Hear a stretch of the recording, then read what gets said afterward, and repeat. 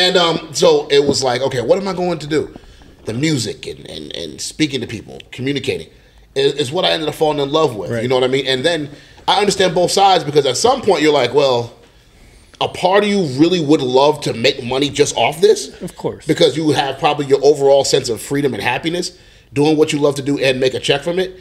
But in certain situations, for some people, they're not able to do that. But as long as people are not what I call people like Walking Dead zombies, as long as they're not doing that, yeah. Because every job I went to that I worked at in the past was just like, today's Wednesday. Yep. Right. Click the elevator button. I know about it. Here's Thursday. Here's Friday. We get 2 days off. Back Monday. And I just didn't want to end up doing it. And if it was a situation where I had to do that, yeah. I wanted to make sure I had other creative outlets so that I can keep my sanity. Right, you know? Right. There's like almost like an internal monetary value of doing just what you love, regardless if it makes money or not. So it's like, I'd be willing to make a little less money if I was doing something I really enjoyed. But let me ask you